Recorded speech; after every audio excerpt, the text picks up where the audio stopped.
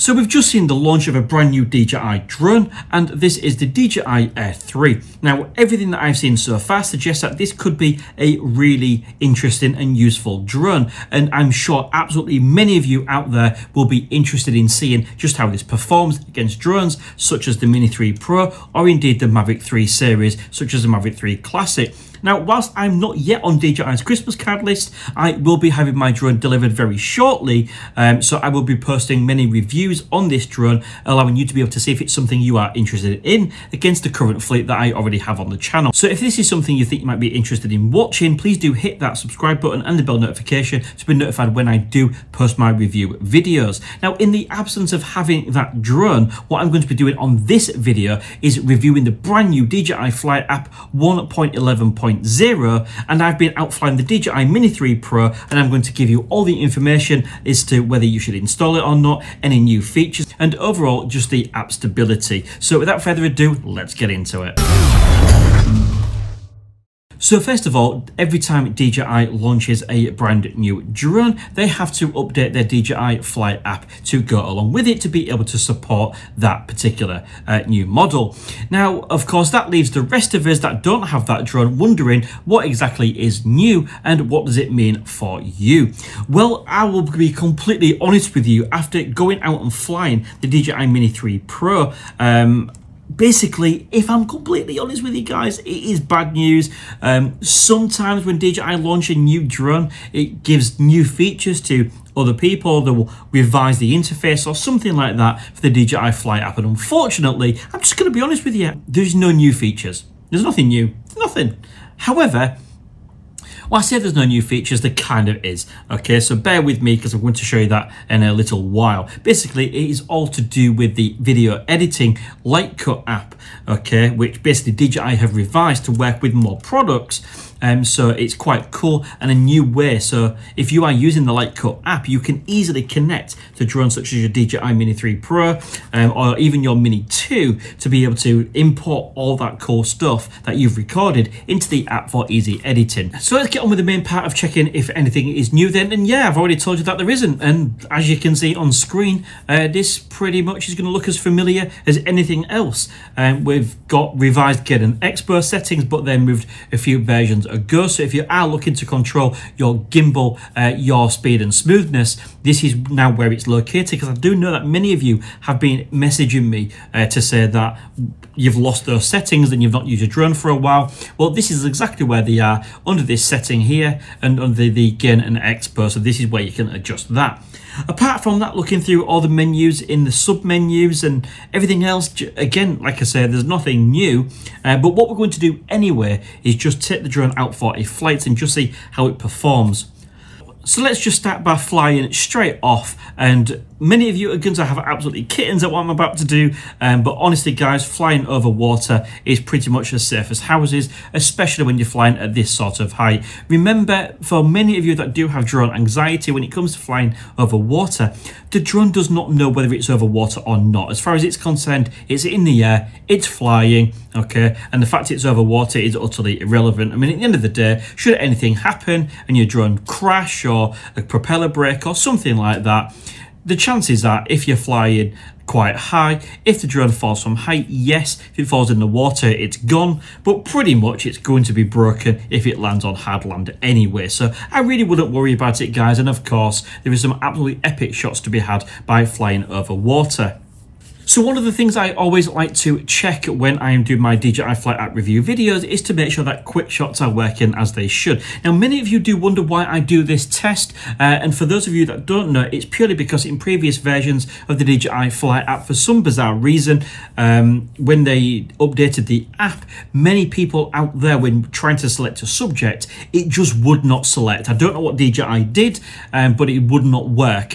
But I like to include it on my video so you can see it is working. Now, DJI did swiftly fix that in an update, but it's just become part of my review videos anyway. So basically, a little story while we're doing this little circle. I work for a company called Casper Port Agency. I am a shipping agent. We have a sister company as part of my company, and it is called Casper Chartering. And actually, we operate our own ships, and this is actually one of our ships right here.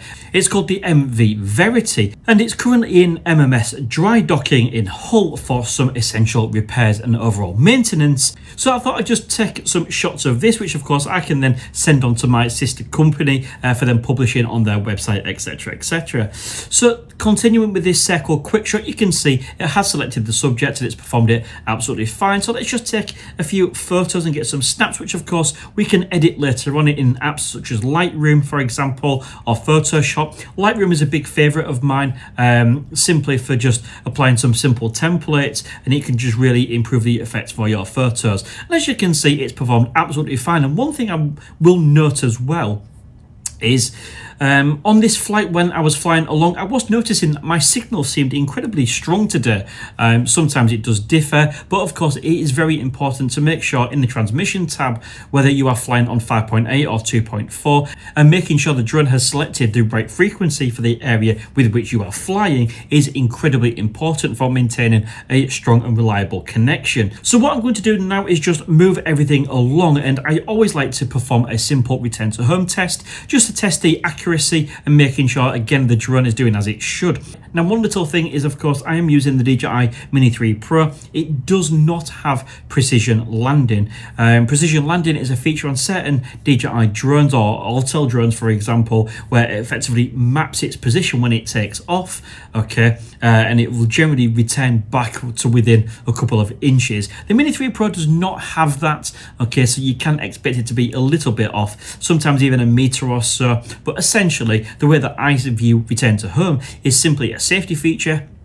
If you do ever get lost or just lose your orientation or lose sight of the drone, which of course does happen, you know, everybody talks about visual line of sight, but of course it's important to also look at your screen to be able to see exactly what you're filming, and obviously framing your shot. Okay, so what I always say is in those scenarios you can either use the return to home feature to get yourself home, okay, and as you get home all you need to do is cancel return to home and land manually.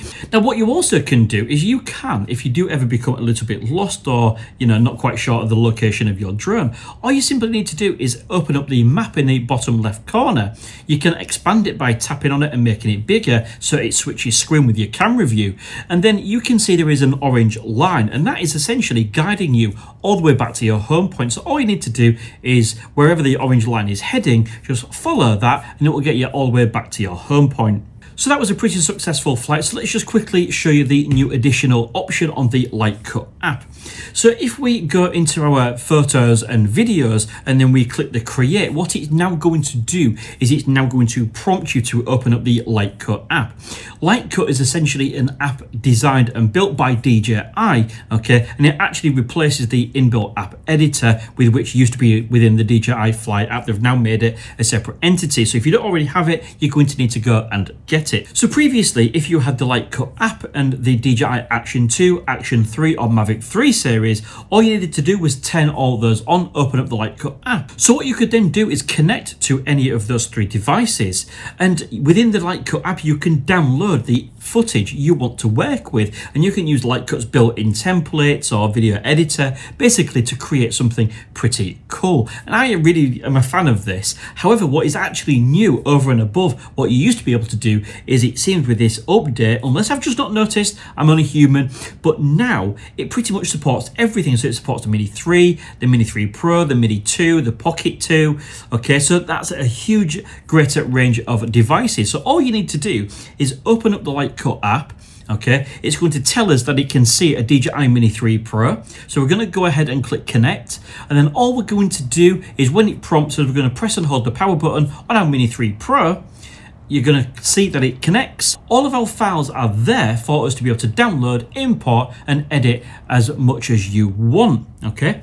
So that's a really nice cool feature that has also come. It's really bizarre that DJI introduced these cool updates and don't really itemize them properly, leaving creators like myself to try and find them, okay? And if you have not used lightcut app before, I would really recommend it. I think it's a really great piece of kit. But overall, this overall app experience with the DJI Mini 3 Pro anyway, I think it's overall absolutely perfectly fine to install. And of course, if you do have the DJI Air 3 or lucky enough to be getting one, you're going to need to run this app anyway, so it's nice to know it is running nice and stable. So if you found this video useful, please do give it a thumbs up. It tells the YouTube algorithm that more people just like you might like this video. If you're not already, please do subscribe to the channel if you're awesome, and hit that bell notification to be notified of all my future videos just like this one. And until next time, thank you very much for watching. See you again soon.